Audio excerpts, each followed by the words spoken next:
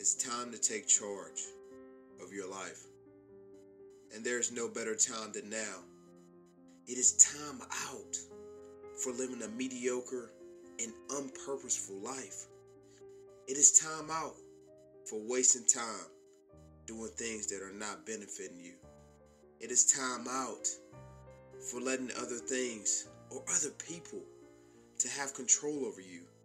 And it is time out for all the nonsense that you have been letting dictate your life. It is time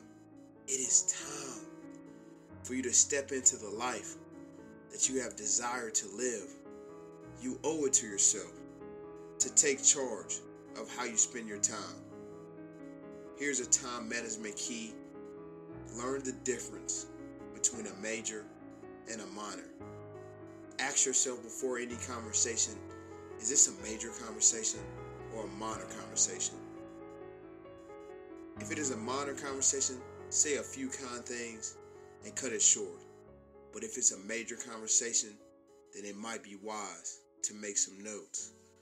A phrase for you that I want you to always remember. Don't trust your mind to remember everything. So if you hear something good, write it down. Which takes me to my last point, which is keeping a journal. See, keeping a journal is a major key for you taking charge of your life. See, my journal consists of great notes of conversations that I've, the goals that I have, my days that I spent, how my life is going, great phrases that I've heard. See, my journal consists of my life and what I intend to do. The number one way to be in charge of your life is to get your thoughts down to a bond journal.